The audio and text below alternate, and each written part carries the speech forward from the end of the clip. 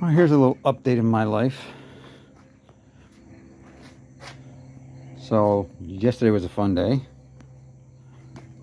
On the way home from the doctor's, I got a speeding ticket. Well, pulled over for speeding. I got a warning, luckily, in the dune buggy. That's the first time I've been pulled over in years. But that's what happens when you drive these things every day. I drive all my cars. I'm actually pretty broke, but I just somehow managed to keep my cars on the road. So then, end of the day, look at this nice brand new tap. Isn't that just wonderful? 3/8 tap.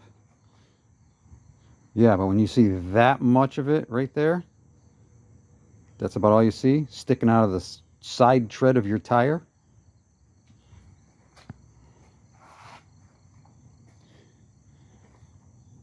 Obviously, you can see there's no tire in the back of the car now because it's ruined. It's not like I ran over a nail where I could plug it.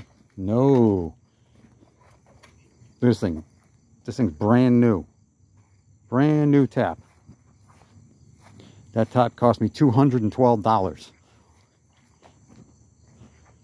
The tire's only freaking got 4,000 miles, 3,000 miles on it.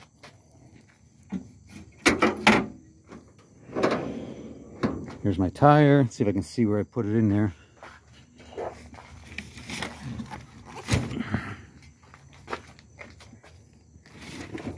I did plug it just to be able to keep air in it. I was actually going to drive it down there, but there we go. Look at that giant freaking hole. Too close to the outside. Look, the blue stuff is still on the tire. This tire is virtually new. It's been on the car for 13 months, 14 months.